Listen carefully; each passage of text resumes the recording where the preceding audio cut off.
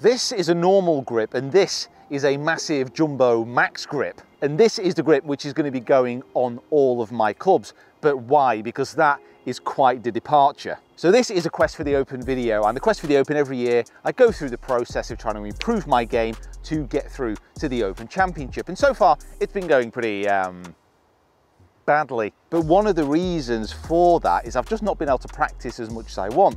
My wrists are just constantly falling to pieces. And with a big grip like this, studies suggest, and I have been testing this for about a month now, that with the thicker grip, it applies less pressure through the hands, you can grip it lighter, you can increase club head speed, and it just offers a whole host of wonderful things. But if you wanted to change grips like this, it is going to have an effect on technique. So this is how I would normally grip a club. It goes through the fingers, my left hand wraps over, so I'm seeing 2.5 to 3 knuckles on my left hand. Then my right hand wraps over, and I want both of these of my hands to be pointing at my right shoulder. Now with a big fat grip like this, as it goes into my left hand, it's going to be running much more up through the palm. When it runs more up through the palm like this, that's going to cause my left hand to sit on the side a little bit more, so in a weaker position. And I'm going to have to add some flexion into my left hand to keep that club face square. But here's the key. When I've been testing it using that grip and that technique, I've had less pain in my wrists when I've been practicing, and that is the goal. So to re-grip my clubs, I headed over to Trafford Golf Centre, where American Golf very kindly allow me to use their re-gripping room. So to re-grip a club, it's fairly simple. You need to remove the old grip. Now you should use a little hook-like implement so you don't damage the shaft. Unfortunately, couldn't find one, so I had to use a Stanley knife. But I just nicked the end of the grip, opened it up, and then I managed to pull it off with my immense bear-like strength. After removing the old bit of grip tape, I set the club up on the machine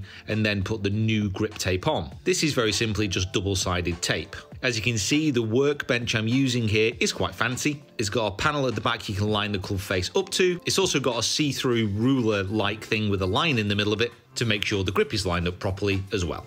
Then take the grip, coat the inside of it with white spirit or some other kind of solution that fits that description, coat the double-sided tape in it as well, and then calmly, steadily, and as I discovered quite difficultly, slide the grip on, straighten up using the alignment aid, and then give it a tap on the floor. And hey presto, that's how you re-grip a club.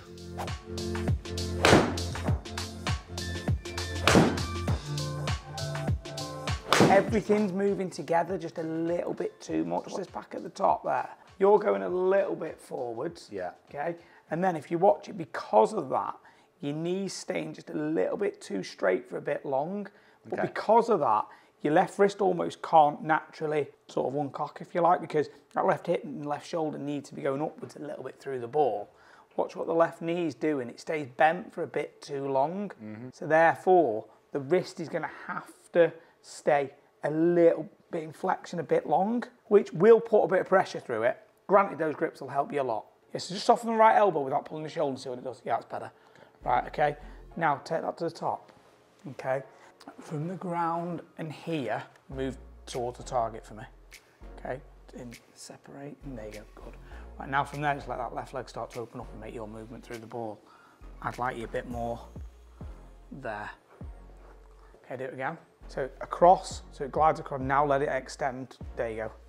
So this bit can move, there you go, just move that bit towards the target a bit more. There you go, keep going now, and then let it to feel different now. Right, okay. Yeah, so feel this bit here, moving towards the target. There you go, keep going now. And then it'll extend, there you go. So that left wrist actually started to naturally unload that way a little bit more, just naturally uncocking with the weight of the club going down, rather than you holding on to it as much. Okay, cool. Let's give it a go. Explore a couple of feels on it. I know what I want it to look like. Explore my feelings. Jeez, that's got a bit deep, that. Come on, what is it? We have a golf lesson here and have it nice and chilled as you. This is what this channel's now all about. It's just about exploring feelings. All right, is it? That's where we're at now. It's about exploring those feelings.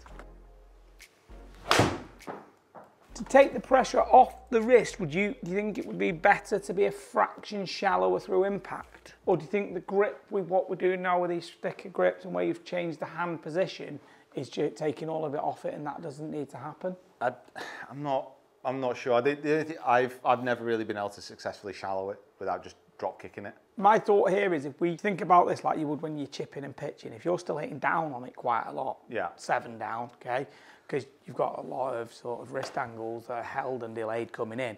But if we're getting you to push up a lot more, we should shallow that 7 out more rather than it keep going down. So if we can get the push up, that means that the 7 will flatten out, which would be good. Whereas when the knee stays bent, that 7's going to keep going into the ground a lot. How's that? Yeah, I mean, it felt shallow, felt like a bit of a draw. Actually looks really good, that. What I was really trying to do on that, kind of same feeling coming through. Oh, it's way different from the front. Sorry, Carol. See how bent that knee stayed. Yeah. And how flat the shoulders look comparatively there to there. Okay. I mean, all I was really trying to do on that was trying to stand that a little bit taller, soften that right arm. I was just feeling I was more really kind of wider and straighter back. Yeah. Rather than taking a little bit out. Wide and straight, coming through, separate, extend. Okay. I mean, it's a pure strike and it's clean. Look at the height difference on that. Holy schmoly. You had to hold back a little Saved it, there. I saved that one. That was a definite save. That wasn't your first time on camera, was it? Holy schmoly, look at that, wow. Oh, look at how straight that is, 0.4. Face to path. Come on, Kieran, look. Ding, ding, ding, ding, ding, ding, ding, ding, ding, ding, ding. Look at that bullfight. Look at it. I'm always a bit happier when I get 0 feet of curvature. I'm a bit happier when I see that. Just want to thank Dan, just want to thank my family. I want to thank you guys for being here to witness this. Yeah, how many shots did it take? About 10? Yeah, well, End of my day, I can go and have a brew. You get 10 shots on every shot on the course anyway, don't you? YouTube rules. Yeah, I thought it was 11. Let's have a look at the 0.0 swing. The backswing actually feels a lot better.